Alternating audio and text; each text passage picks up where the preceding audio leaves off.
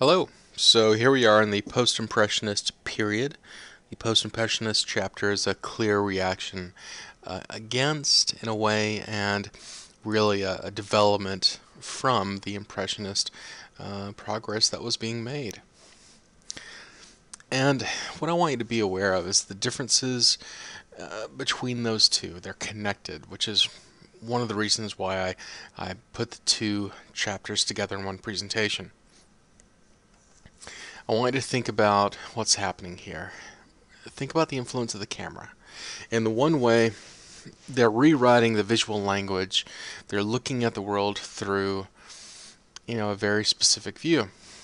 And that view is only developing further with people like Toulouse-Lautrec and Cezanne.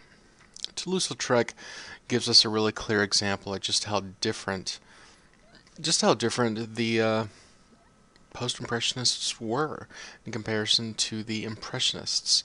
Distinctive brushstrokes, bright color, and distinct shapes, rather than large areas of just blended color all over the place. You can see that in parts here and parts here. Things kind of blend into one big muddy mess, which is not necessarily a bad thing. It's just the stylistic differences between the two. So another thing that Lautrec was famous for was, his work with the Moulin Rouge.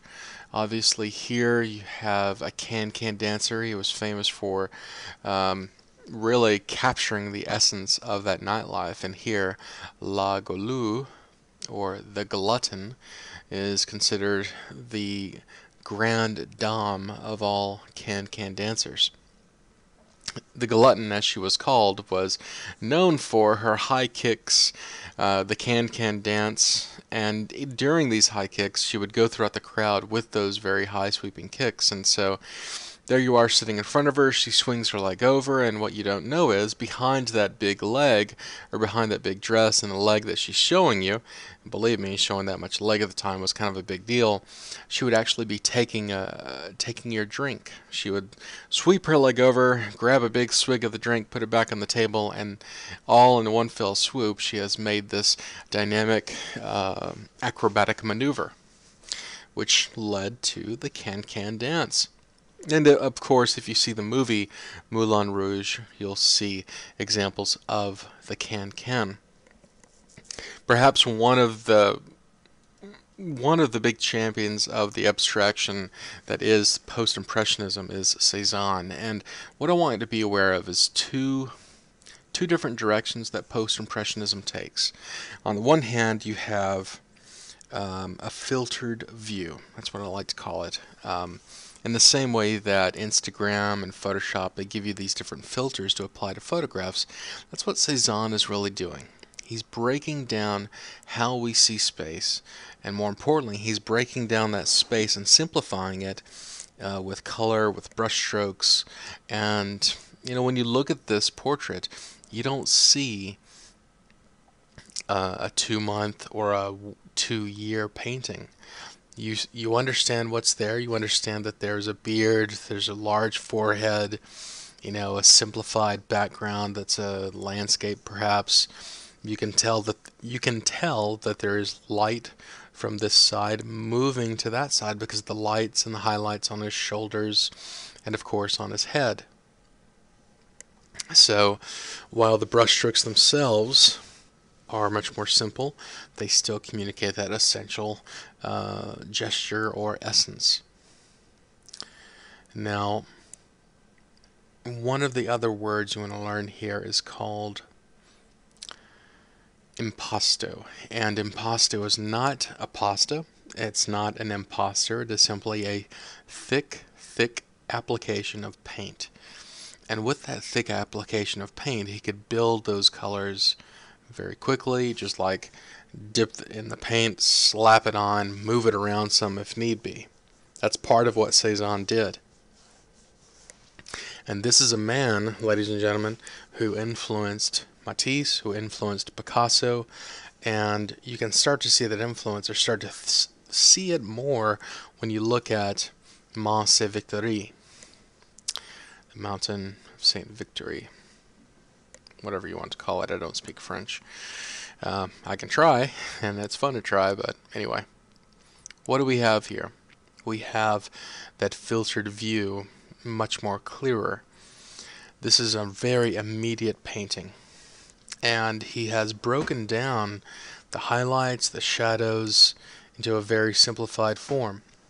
We're going to see that simplified form in more detail when we look at Seurat with his pointillism.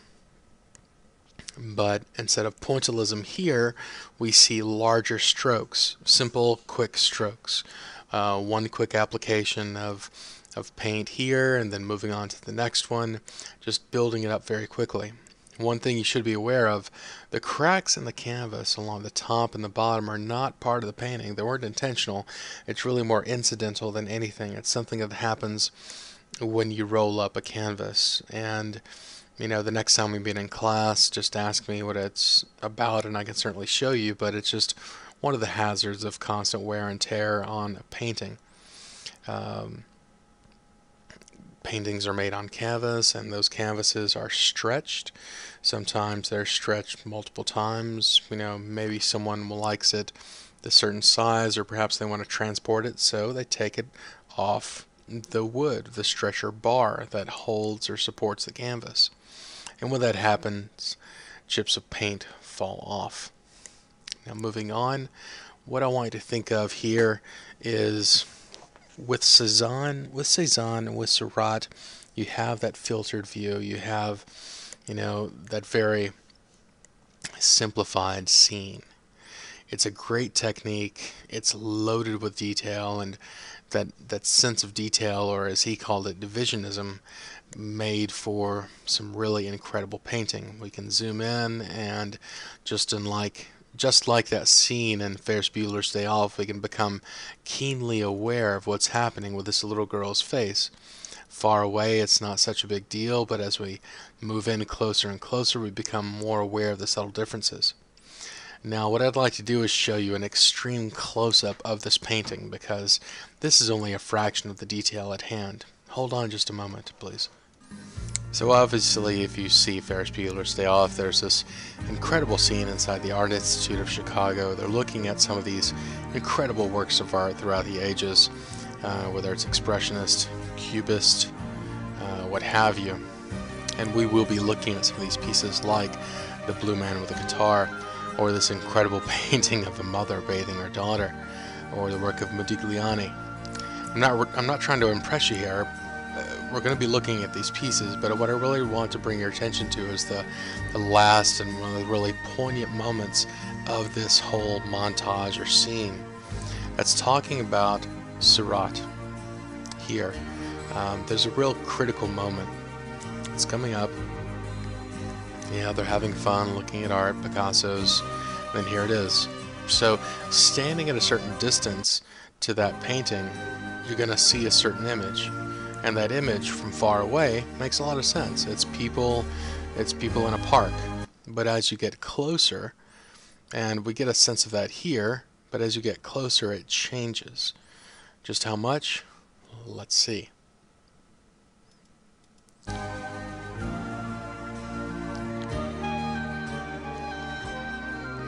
Kissing, blah blah blah, but here's the part that I want you to be aware of. This is divisionism. Now we got that close up in the PowerPoint, but let's get closer. See all those dots? Those dots are really what's happening there. When you get really close, that image breaks apart. It ceases to be that image. So it really does break apart.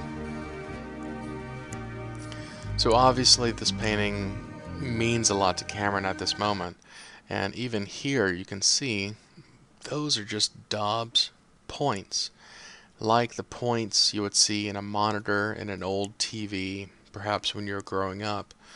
Those points coming together taught Seurat something incredibly important. More than just a way to drive himself insane with the hundreds of thousands of dots here. When you put a yellow dot next to a blue dot, well, what does that do? Well, the yellow is going to influence the blue, and that's going to make green. Now that may seem obvious to you now, but back then, no one really thought about the interaction of color on this level. Seurat was thinking about that, and that was a monumental step forward. Not necessarily in just the understanding of color, but how to apply it. When we look at even just a fraction of the close-up that we have here in the film, we can see those colors coming together. It's not just a nice pink, it's purples, it's reds, it's blues, it's greens, just in the little dress. When we look at that little girl's face, it's not just flesh tones, it's all sorts of little colors working together to make that incredible pointillist or divisionist, remember he referred to it as divisionism, work of art. So what Cezanne and what Seurat did was they showed us the world through a filter, like in Photoshop. And this new filter does things that cameras can't quite yet do. This is before Photoshop, so they're giving us a mental Photoshop. But it's missing something. When you look at the work of Cezanne, when you look at Seurat, there's something missing, and that's the other side of the coin for the post-impressionists, because enter Van Gogh. Van Gogh uses that filtered view, but more to the point, he adds something that in a way that Seurat and Cezanne never really added into their work, and that is emotion, expression. For those of you who don't know, Van Gogh was a deeply troubled man. He had serious issues, but he took that pain, he took that agony, and he funneled it, he fueled it into something so much more. He explored the world, and this was not just a simple mad genius. This was a guy who had a strong education, a strong background. He had lived in the city, and he wanted something more. So, trying to find a new Eden, a new peaceable kingdom, to use a phrase we're familiar with from class, he moved to the country. Thinking that if I move to the country, I can shed away the baggage of the city, the baggage of classical education and culture in Paris. I can write a new visual language that is my own voice. It's a rather romantic notion, and obviously Van Gogh did that. Was it well received at the time? No. But obviously now we honor, revere, and enjoy all of his works with great relish, at least many millions of people do. Now, how did he add emotion to this work? You really need only look at this blue self-portrait. In this portrait, what's going on? Well, let's get a close-up. Let's just zoom on in and think about what's happening here. Well, he's breaking the fourth wall. He's looking right at us. And he looked pretty serious, or perhaps he's tired. One thing you need to be aware of is the look on his face is really common for artists making self-portraits, because they're trying to make that, they're trying to paint themselves. They want it to look good. They want it to look right. So that takes concentration. Clearly, Van Gogh is concentrating on this self-portrait, but there's something more that he's doing there. It's the color. This is really almost a monochromatic painting. And what does monochromatic mean? It means one color. How is it monochromatic? Well, almost the entire painting is blue. His skin is a cast of blue. Even parts of his hair, which is red, has bits of blue in it. The entire thing is blue. So what does that say? Is he blue? Is he depressed? Is he blue? And in some circles, blue is associated with off-color humor or sex or things that you don't normally talk about by day. Blue humor or blue topics. Is it about that? Is he trying to engage us in blue subjects, or is he sad? Is he depressed? Is he frustrated? When you take that color and add to the fact the way he painted that blue background, look at what's going on there. There's a constant movement of those brushstrokes, and those brushstrokes lead into his jacket, the texture of his jacket. This movement is clearly by design. It never stops. Perhaps he is fading into the background. Perhaps he sees himself as an invisible man. Perhaps he, sees himself as a sad, lonely soul living in a sad, chaotic world. There are lots of ways to interpret this, but to say that this painting means nothing might, in some cases, in some circles, be a mistake or short-sighted. Something is being said here, clearly. Van Gogh took that pain, took that emotion, and funneled it into some of the greatest works in the Western world, and is often considered the next great master of Holland. Not since Rembrandt. Many people consider him the greatest since Rembrandt in that area, the greatest Dutch artist since the Baroque period. Now moving on, we have a one-time roommate of Van Gogh's. And, we learned a lot about Van Gogh, his time with Gauguin, his time in the country from his letters with his brother, Theo. And part of that time he spent with Gauguin, he was able to lure him out to the country, and, well, Gauguin and Van Gogh did not really get along very well. They fought, they drank together, they fought together, and Van Gogh just kind of rubbed his hands of it and said, "Deuces, I'm off." The south of France was not far enough from the city. It was not far enough from academic traditions and the art world of Paris. Where did he go? He went to the other side of the planet, all the way to Tahiti. So think about Tahiti in the 19th century. This faraway land, surely this is a new Eden. This is a place where I can create a pure new language, a new type of art that is free from all the baggage of Europe. Well, one thing I guess Paul didn't know is that wherever you go, your baggage goes with you.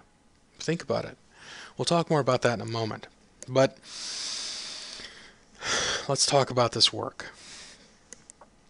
We have a development that has clearly started with Manet, clearly started with Renoir, and moved on from that. The body of this person on the bed, the woman, looks somewhat flat. We have that filtered view, but this is charged with emotion. Whether you think about the poem by Edgar Allan Poe, The Raven is there in the windowsill. Is the raven bugging the person in the bed, or is the raven speaking to something else? When you look at that person in the bed, are they acknowledging the two people there, or is that person with the black hair, is that the person that's in bed? Are they talking about them, or is that something else? Looking at the sheets, you have white sheets except by the feet. Are those extra sheets that are red, or could that be blood? Could that be blood related to pregnancy or another facet of the female body, the menstrual cycle? Could it be that? Could it be pregnancy, or could it be a sheet? Could it simply refer to something else? Obviously, coming from Europe, colors play a strong role, especially in the Christian language. Could it be related to sin or something else? There's a lot of different things being said here. So you have that filtered view in the work of Gauguin, but you have also emotion, gravitas. And what I said before about him bringing the baggage with him, it's best seen in this work, because Gauguin was more than just a painter.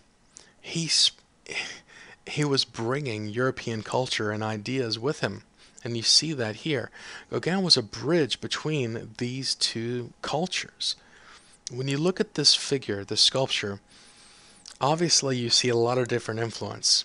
Okay, so the sitting style figure is commonly associated with Buddha, but that shell above his head is really thought of or commonly associated with halos.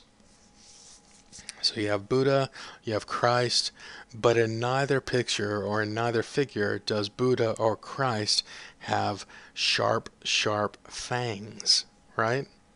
I mean, mm, that would be kind of a gruesome scene to see Christ step up with a bunch of fangs, and I don't mean just two fangs, but a whole row of super sharp teeth. Is that a pagan? Is that something from Indonesia or Oceania? Is that something from Tahiti where the gods had sharpened teeth? Is he a cannibal? You know, this kind of figure is a bridge between these. He had this desire of finding a new utopia, a new peaceable kingdom. But what he failed to realize is that wherever he went, he brought Europe with him because he was European. So you have two artists from two different facets of post-impressionism. You have Seurat, you have Cezanne, with that filtered view, a progression of the reaction against and with cameras and photography. And while their work is beautiful, it didn't have the emotional energy of that other side, which is Gauguin and Van Gogh. Charging their work, charging those colors with meaning. And while we're talking about color, we can then move on to symbolism. When we look at this work by Moreau, we see Galatea. Galatea, the object of Polyphemus's ultimate desire. And when you look at the terms here under symbolism, make a note of it because I think I've done a pretty good job, or we've done a pretty good job of rendering this down to the essential meanings behind the movement. A symbol is something that stands for something else. So here, the light color of her skin, that creamy, milky off-white, represents what? Cleanliness? Is she zestfully clean? Maybe. It refers to innocence, purity, perhaps even chastity. Whereas look at the Cyclops in the background. His skin is red, it is orange, it is charged and glowing, especially against that blue background. Where are his eyes? His eyes are recklessly heading towards Galatea herself. So this is a painting that is using color to symbolize lust and innocence. The symbolists weren't concerned with, social justice or issues. They were concerned about these. We're kind of getting back to romantic ideas and using color for what it can do, not just a way to describe, but a way to imply. That is at the heart of what symbolism is really dealing with. These are well-read men. The exchange of ideas is strong right now. The Moulin Rouge is rich with writers, thinkers, painters, musicians. It is a cultural revolution, not so much a revolution, but a cultural explosion. And from that we get some of the ideas behind the symbolist movement. Now leading the charge further is Edvard Munch. He takes color, the meaning behind it. He takes the filtered views of post-impressionism. He mixes that together to create a cocktail, which is perhaps one of the most famous paintings in that top 20 that I keep referring to, The Scream. Obviously, it's not just about color, but it's about those brush strokes. You have a contrast between straight lines, static, strong, still lines, versus curvilinear, lyrical, moving lines, hectic lines that lead us all around. In the foreground, you have a figure holding their face, screaming. Their body is writhing, just like the river, the clouds, the land above. Contrast that with the road, the bridge, which is faithful, true, straight, and diagonal, leading up to these two figures that are not writhing, that are not bending, but in fact they are upright, they're vertical, they're still. So is this about someone that can't even? To use a phrase from the internet, I can't even. Oh, I just can't. Is this a man full of suffering versus those that can't, even see the forest for the trees? They can't see the chaos of nature. This is where art is going. It's more than just a description of what someone sees. It is more than just a painting to glorify someone. It's more than just a decoration, and it is more than just education. Art now is making statements by someone that have no basis in the classical tradition. The trails that were blazed in the previous two chapters are now being followed and pushed even farther with the symbolists, with the post-impressionists.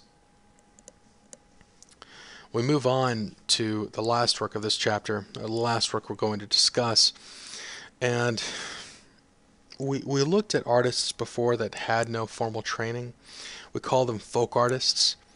Another term for this is naive painting, and at this time, we're breaking over into the 20th century. We have Henri Rousseau. And naive painters can get away with a lot because they're not bound by that training. They're not bound by the baggage of history and influence that the academic tradition or the classical education had. When you look at this painting, which is called A Dream, obviously it's playing on a lot of different images. And at this time, Sigmund Freud was writing a great deal about dreaming. So psychoanalysis, the psychology, the study of the mind and what the mind comes up with is clearly an influential thing. 100 years ago it might have been philosophy on freedom, philosophy on man's obligation to the world. Now they have explored the world and man is looking inward. And it is the works of Freud which are fueling new ideas, especially for the symbolists. In this work, you have a woman, naked, vulnerable, ready to explore a mysterious jungle. You see the wild animals, you see the flora and the fauna, but more to it is a figure, a mysterious figure, fading into that jungle. If you can't see him, I'll tell you this, he's playing a flute and wearing a skirt. You have the beautiful flowers, you have the tiger, the snake, the bird, you have fruit on a tree. There's only one tree in the painting that has fruit. There are two tigers, or perhaps two lionesses. You have a snake, you have a man. You also have a bull.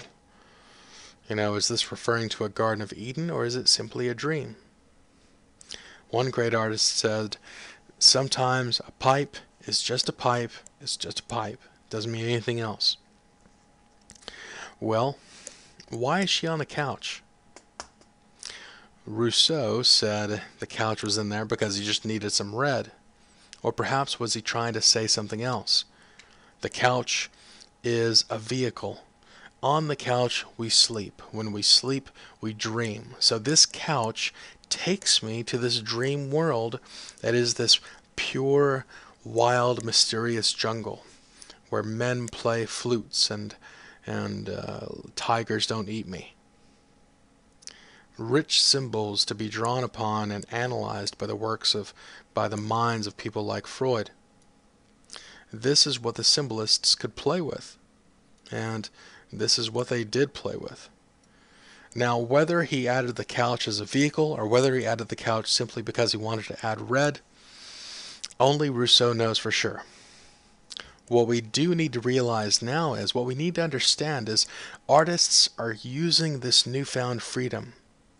They're using this freedom that was carved by those previous movements the last two chapters before. They're not following the academic tradition. They're exploring their own voices. They're exploring their dreams. They're exploring their frustration. They're dealing with their pain and they're dealing with their baggage in very different ways. And it's creating new movements, profound images, and opening the door for artists that are going to come in the early 20th century. And we'll talk about that in the next chapter. And ladies and gentlemen, it is a big chapter because of a little man from Spain called of Pablo Picasso and a little man from France named Henri Matisse. Best of luck. As always, if you have any questions, do please let me know, either through email, by calling, or just drop them by the office. Thanks a lot, and I'll see you in class.